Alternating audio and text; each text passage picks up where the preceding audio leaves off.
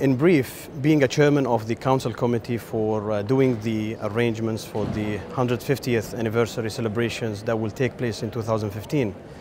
I see this is, first of all, a very good step being initiated by the ITU, and I thank ITU and the Secretary General of ITU initiating such a global step. I think this is very important to increase the awareness of the entire membership of the Union that the oldest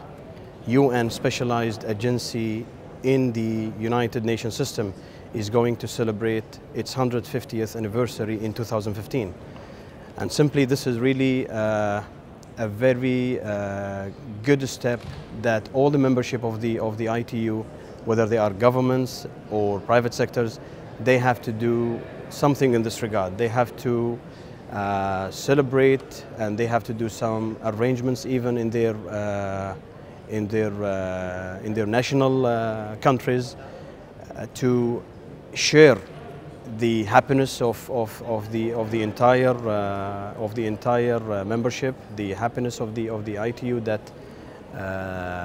they are celebrating the 150th in 2015.